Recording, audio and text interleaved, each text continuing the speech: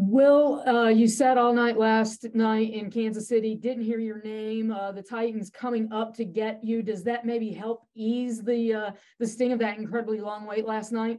Yeah, I mean, last night was tough, but I mean, I just, stayed positive, and I knew that what was meant to be was going to happen. And then when I saw that they traded up for me, I mean, that alone was telling that, they wanted me, they wanted this to happen. So, I mean, just really, really excited and thankful for the opportunity. What was the conversation like, Will, once you got the call? It was great. I mean, I heard from, Mr. Carthon and coach, and it was, I knew I was going to cry, and the tears came immediately. And I didn't really know how the conversation was going to go. It's one of those things where you feel like you're going to handle yourself and be composed, but the waterworks started flowing, and just emotions kind of overwhelmed me. What was it? You had a really good meeting with them. Can you take us back? Did you feel like it was, and what made it so?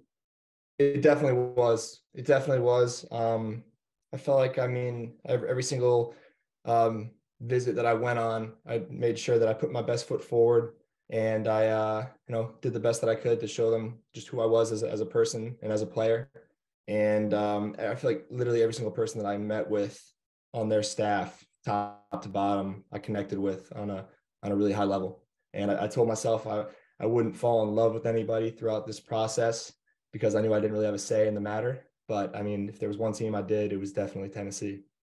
You were one of the guys projected to go in the first round. You obviously didn't. Like, how much does that put a chip on your shoulder, and how are you able to use that for motivation? I think regardless of where I got picked, I feel like it's not going to change my work ethic, regardless if I went, first overall or 33rd. You can't kind of let the circumstances dictate your preparation and the level of intensity you bring to your everyday practice. So, definitely, a little bit of a chip, but just know that, I was going to work hard regardless of where I got picked. I think you said even the day before the draft, your attitude would be the same whether you went first overall or in the second round, and you ended up going in the second round. How much does that shape your mindset moving forward and following through with that? Like I said, not much. I can't let the circumstances dictate my work ethic. Your work ethic's your work ethic, and an extra little motivation doesn't help. But I ended up where I was meant to be, and I'm just looking forward to competing and getting started. What do you Will, feel how like is they it, like Will, about how is their your health? How is the toe in particular, and how much did that impact this past season for you? It feels great. It feels good. It was tough. It was a pain in the butt, or pain in the foot. But the second half of the season, that definitely affected my play style, my athleticism, my feet is something that I feel like is one of my strengths in my game. And to not have that was, it sucked. But that's the nature of this game. This is a game where most people aren't playing at 100% week in and week out. And I think I learned a lot from that. I think I learned just mentally and physically just how to persevere through difficulties, and it helped me for my future, I believe. Do you need any follow-up procedures on that? Sorry? Do you need any kind of follow-up procedures on that?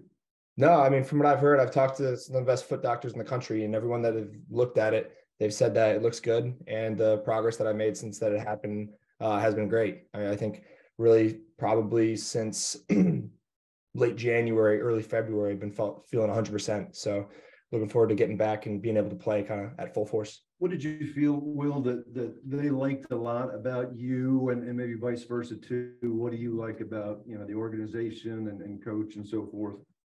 I think they just liked my mentality. I think they think that I'm a guy that they know that I'm a guy that's going to go in and compete and just work my ass off. And I got what it takes to play quarterback at the next level. I think I have the mental capacity to understand and execute a game plan at a high level. And I'm just looking forward to learning from Ryan, from Malik, from all coaches, and to just better myself throughout this whole process.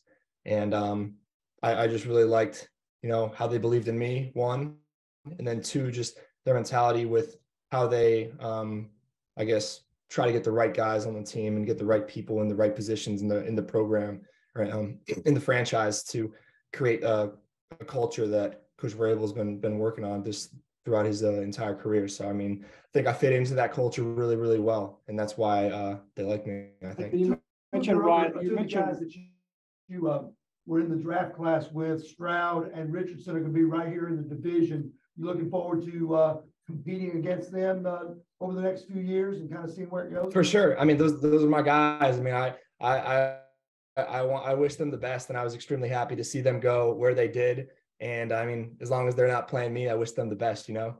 But definitely is going to be cool to have a lot of young quarterbacks in that division and kind of see how it pans out in the near future. You mentioned Ryan and Malik. How familiar are you with those guys? And you've only been with the team for 30 minutes, but what's kind of the thought process as you enter a competition to try to get on the field as fast as you can? Yeah, I just want to learn from them.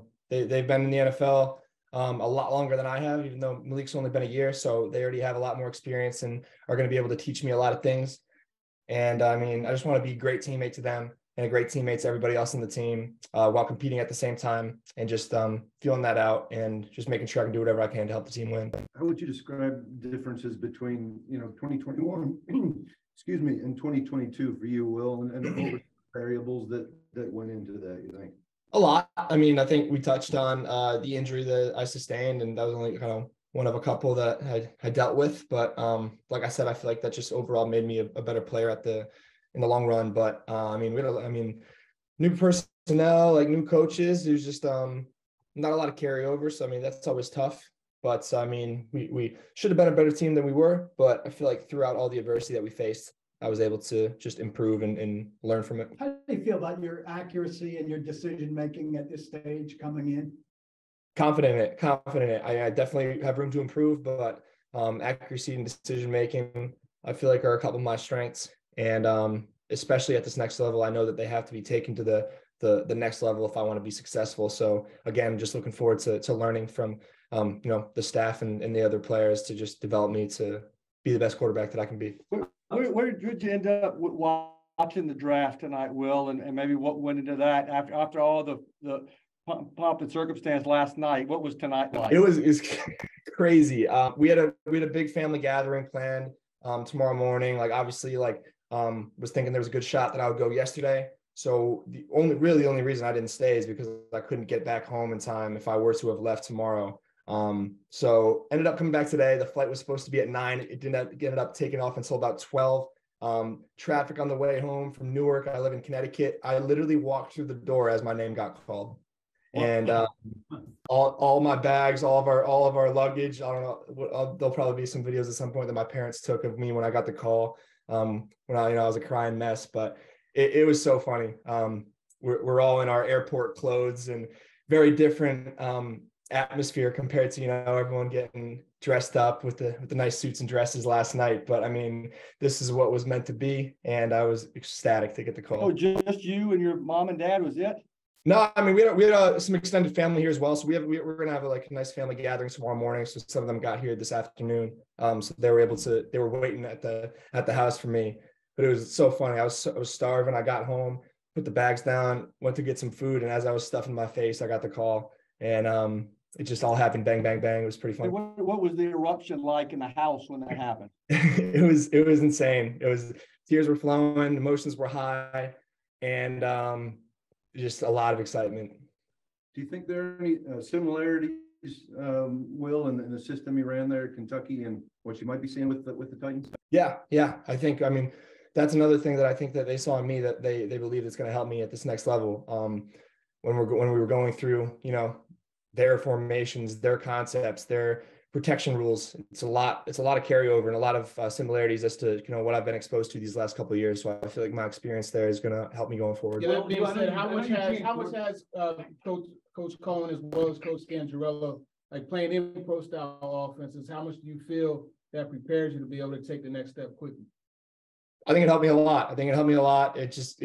I have the reps of I guess what's going to be expected of me at the next level already. I think that it's going to be, take that next step. There might be a little bit more, intricacies involved with the NFL offense, but I do believe that that's one of the strengths I have going Well, into this process. OCs, but did the system essentially carry over from 21 to 22?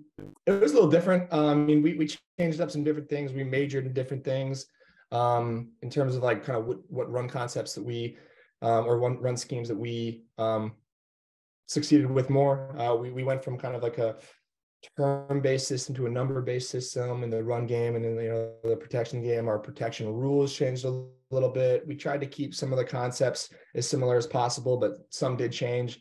But I'd have to say it was about 50-50, but different, but the same at the same time. You spent much time in Nashville? You know many people here or know anything about the team? Yeah, only been a couple times. I mean, being in Lexington, only a few hours away, I was actually surprised that I didn't make any more weekend trips that I did. I never really had, but I mean, we were there for the bowl game, and I mean, my family was there for New Year's Eve this past year. It was funny, actually. We were all in our airport clothes, as I mentioned today. My sister, as we came through the door, as I got the call, realized she was wearing her Jason Aldean's bar shirt. As I got that call from that Nashville number, so felt like it was meant to be, What's the plan now? I mean, did they tell you to come here, I guess, for the rookie camp coming up, or you got a trip here before that? Yeah, I won't be there until rookie mini camp, so just looking forward to getting started then. Well, now that this whole process is played out for you, how do you sum up all this? What is the last few months been like for you, and right down to last night and now having this happen? It's a test. I mean, it tests your, physical, obviously, capacity, leading up to the combine and your pro day and just being in, tip top shape for those things. But mentally more so, with all the meetings, the top 30 visits, the combine visits, obviously, and a lot of uncertainty, as we saw yesterday. I mean, I didn't know how yesterday was going to go. Obviously, I thought that it was going to go a little different, but hey, I'm going to, attack this opportunity with the utmost intensity that I have, and just take advantage of what's such a great opportunity. And what was it like? I mean, you got so much airtime on television. Your parents were there, your sisters, your girlfriend. What were they telling you through that whole process? And maybe what have you told them after this has all been finalized now? Stay positive. It's all going to work out. Stay positive. I was very proud of my family and how we composed ourselves last night. And with the cameras beaming down on us the whole time, I felt like we did a great job of just taking it in stride and trusting that regardless of what happens, that it was going to happen for a reason, and that it was all going to work out. Is there anybody that is remote that has any questions for Will? Kayla, go ahead. Hey, well, welcome to Nashville first and foremost. For you, connections just with any of the Titans, do you have any connections just from college with any of these guys? You know any of these guys just from the game? Yeah, you guys just signed Justin Rigg, my tight end from last year at Kentucky. And it's funny that his first day in the building was my top 30 visit. So he was in there working out, and he was excited to getting started with the team. And I was texting him leading up to this whole kind of process coming to an end, and I was like, I feel like there's a good chance that we'll be teammates again. And I know he's excited. I'm looking forward to reaching out to him and talking to him. Top of my head, there might be a couple more guys, but I'm not thinking of anyone right now. So for you, and you said, you didn't know what to expect out of the first round, but, I'm sure that there were thoughts that, possibly another AFC South team could take you, like the Colts, let's say. I mean, now that you're with the Titans, you're in this AFC, South division that could have all brand new starting quarterbacks at one point. Does that kind of continue that, I don't want to say chip on your shoulder, but just now the will to want to be a winner even more with the Titans against some of these teams that maybe passed you over? Yeah, I want to win against everybody, regardless of who the opponent is. But it's cool. It's a really cool dynamic if you think about it with all the young quarterbacks. I'm just going to wait to earn the opportunity and just, put my head down and work. I know I'm starting going in there as last on the depth chart, and I got to earn every rep that I can get.